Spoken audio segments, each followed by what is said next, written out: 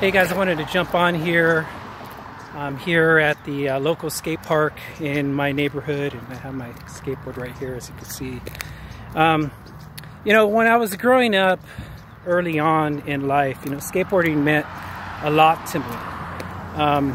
First of all, it was our transportation. That's really how we got around in the Lakewood, Hawaiian Gardens area. We didn't have cars back then. We just rode our skateboards.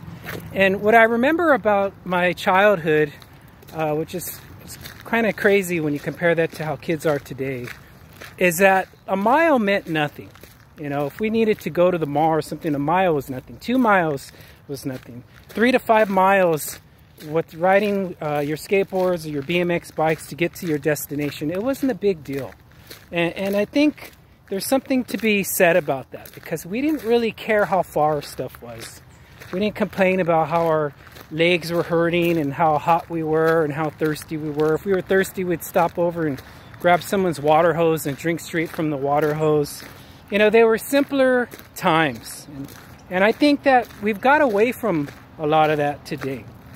We get so busy, you know, working our jobs and attending our churches and spending time with our kids and our family that sometimes we complicate things. And we kind of get away from the things that we used to enjoy growing up. And so I challenge you today, and maybe you need to go back to some of those things. Maybe you need to revisit. Maybe you need to get that dad bod in shape. You know, you're hitting your 40s now and you're noticing you got a baby bump, but you don't have a baby in your womb because you're a guy, I guess.